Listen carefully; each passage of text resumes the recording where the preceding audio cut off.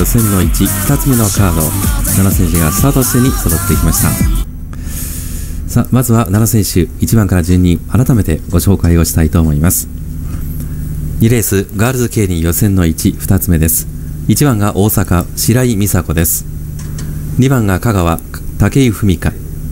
3番栃木の青木美優。4番が千葉、石井貴子。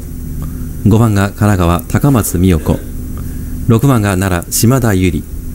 そして7番が高知、山原さくら。以上7選手の対戦です。直前は2場所連続で優勝。前回は石井寛子、前々回は小林優香を破っています。4番の石井貴子。前回の初日は白井の先行をまくれなかったんですが、しっかり人気に応えられるかどうか。青森は今季2回目になります。7番の山原さくら。前回の予選は危なげなく2連勝だったんですが、今回は前回よりきつめのメンバーになっています。まずは初日、石井貴子との対戦です。そしてこちらも青森は今季2回目になります。1番の白井美佐子。予選はそつなく2着2回を取っていました。前回は久々に予選を連続で失敗したんですが、前々回の松戸、内容もあるオール2着などいいレースもしています。1番の白井。さあ、この辺の動きも大きな注目どころです。メンバー全形成に入りました。2レース、ガールズ競輪予選の1、2つ目のカードです。さあ、号砲鳴って2レーススタートです。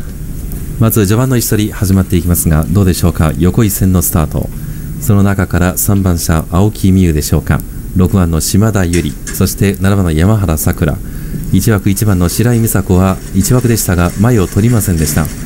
押し出される感じで3番の青木美優が先頭でリードを追っていきます。本命4番の石井貴子、こちらも前の位置、一射かましてという感じで2番手のスタート。直付けで行こうという2番車、武井文香、こちらが4番石井の後ろで3番手です。そして7番の山原さくら、初手の位置取りは4番手からになっています。1番の白井美佐子は1枠だったんですが、ここはまず山原を目標にするのか、あるいは抑えて出ようという流れなんでしょうか。現在は5番手で、後ろに5番高松美代子、最後方6番島田由里の序盤戦です。レースは2周回目に入りました。まず3番の青木美優が正後方です。着はあまり良くはないんですが、随所で点数以上の伸び足を見せています。3番の青木、4番の石井貴子は初手2番手のスタート。直で行こうというんでしょうか。2番の武井文香、こちらが3番手のスタートです。そして7番の山原さくらはこの後ろにいまして4番手のスタートです。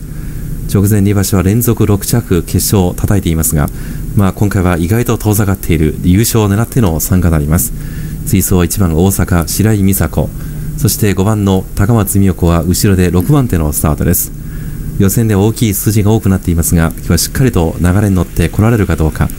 そして一番後ろにいました6番の島田由里、こちらが上昇していきました。昨年7月のデビュー戦からいきなりこの山原さくらの番手を取り切ったという女子の4期生であります。それ以降もそのスタイルを通していますが、7番の山原の後ろを狙っていきました。1番の白井との並走でジャンの3コーナーに入っていきます。先頭3番の青木美優です。4番の石井貴子はいつも発進できる体勢2番手、2番の武井は直で勝負、7番の山原がこの後ろからゆっくりと車を上げようとしています。さあ、ジャンの4コーナーからホーム、4番の石井貴子がここでスパートを一気に先行体制に入っています。さあ、かまし気味に踏んでいきましたが、7番の山原がぴったりの2番手。さあ、山原いい感じで2番手乗っていきます。この後ろ1番の白井美佐子は3番手で、さあ、主力の3人が前段で並ぶ形で4番手以降はちょっと置かれています。さあ、バックから3コーナー早めに7番の山原さくらまくっています。以上の白井はつけきれず、4番の石井が2番手に変わりました。さあ、最終の4コーナーに入っています。さあ、先頭はまくった7番の山原さくら、このまま落ちるか。後ろから4番の石井が食い下がってきますが、7番の山原を押し切ってゴールです。7番4番、そして1番の白井が3着に入りました。